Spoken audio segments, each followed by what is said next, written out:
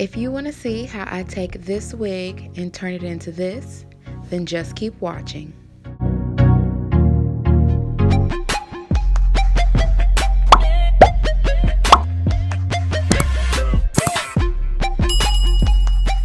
Hey guys, Side Hustle Vicky here, and I am back today with another hair review. Today's wig was sent to me by Caitlyn's Hair on Amazon. In the package you will get a card, a wig cap, and of course your wig. The wig that I have is a 22-inch afro kinky curly wig. So this is what the unit looks like straight out of the package. As you can see, this is a 4x4 lace closure wig.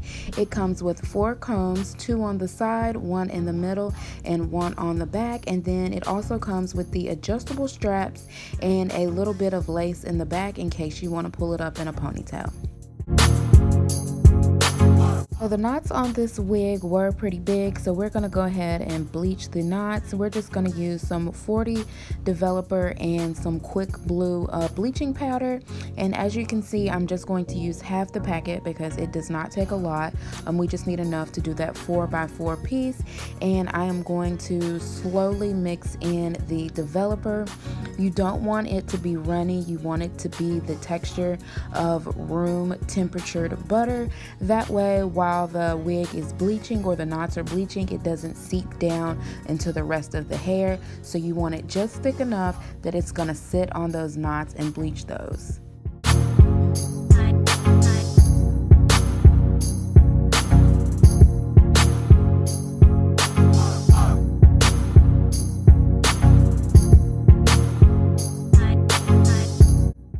So this right here is the perfect consistency. As you can see, it's not going to move and seep down into the rest of the wig. And I like to use a butter knife to apply the mixture onto the wig. I have found that when you use the little mixing brushes, that it kind of sort of taps the mixture in between the holes in the lace, and it will cause you to bleach part of the hair, and you really want to just bleach the knots. This is what it should look like when you're done. As you can tell, the bleach mix is on the side that we put it on, and it has not started to seep over to the other side, which is exactly what we want. Here you can see that those knots are a whole lot less visible. And this is what the wig looks like after being washed and air dried. And y'all, it looks like I am going to have my hands full with this one.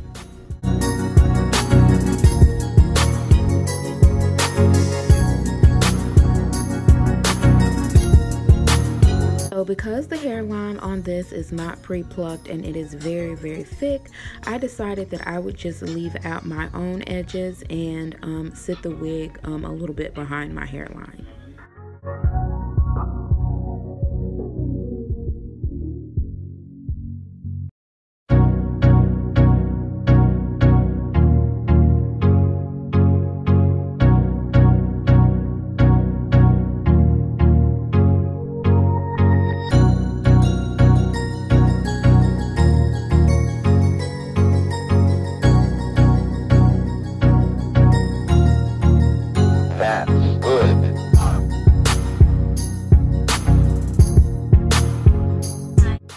I'm going to just take my hot comb and straighten out the roots a little. This hair is curly from the roots to the end, and I don't particularly care for curly roots, so I'm just going to straighten them out just about an inch or so.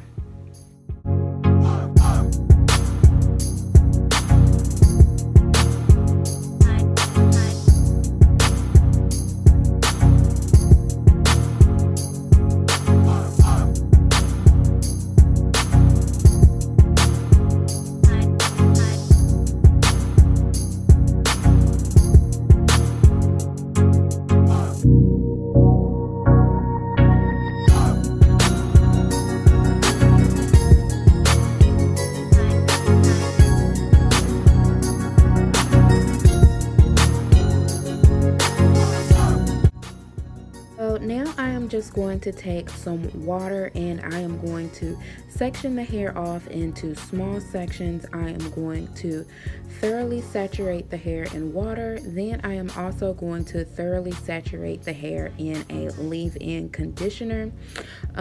For those of you who have no experience with curly hair, especially afro curly units, these units tend to be dry. They tend to just poof up a lot, and you've really got to just take really good care of the hair. Treat it as if it were your own hair. So we are going to never comb it while it is dry. Always make sure it is wet, soaking wet, and then we're also going to hydrate it and put in a plenty of product. Now you can use whatever product you want to use. I did not want this hair to have a wet look after drying, so I used this Cantu leave-in conditioner.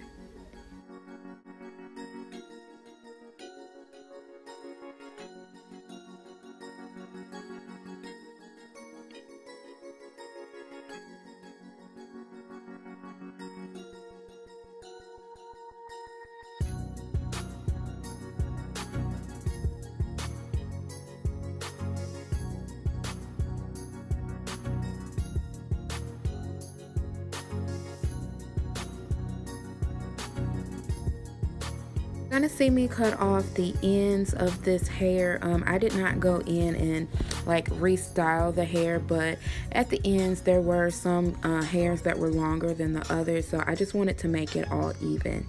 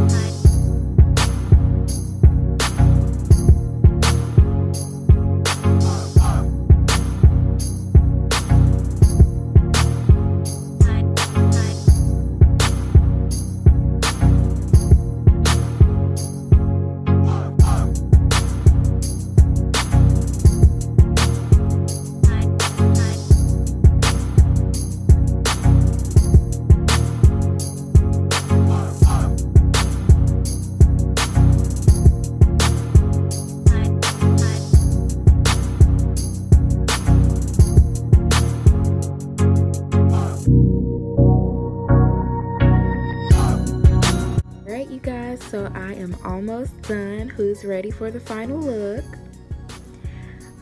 Overall, I absolutely love this wig. I am highly impressed by the fact that the way it was styled and cut on the photos is exactly the way that this wig came to me, which a lot of times you don't get the wig that you see in the photos. So this wig here was very spot on. If you're interested in ordering this wig, I will place all the information below. And thank you guys for stopping by, and I will catch you in my next side hustle. Bye.